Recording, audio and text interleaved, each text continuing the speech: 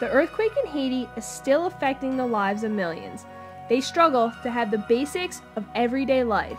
Numana and the Salvation Army have teamed up to supply 1 million meals for Haiti. Together, they plan to make 1 million prepackaged meals to send to Haitian families still in need. In groups of 10, volunteers package these meals, consisting of rice, beans, soy, and a vitamin C powder.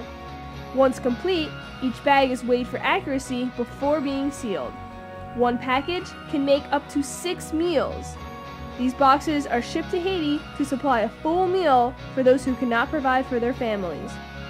Over 5,000 volunteers worked for 2 days to supply these meals, working in 2-hour shifts to meet their goal of 1 million meals for Haiti.